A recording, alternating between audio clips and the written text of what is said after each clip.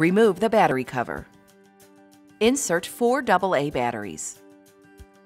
Replace the battery cover. Open the lid on the electronic mousetrap. Bait the trap using the bait trough provided. The bait trough is located toward the back of the trap as shown. Apply a small amount of peanut butter or anything high in protein like chocolate or hazelnut spread. Be sure to use a Q-tip, toothpick, or another tool to bait so your scent is not transferred onto the trap. Close the lid on the electronic mousetrap.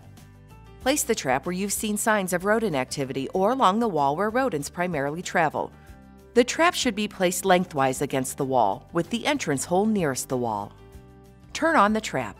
A green light will blink once, showing the trap is working properly.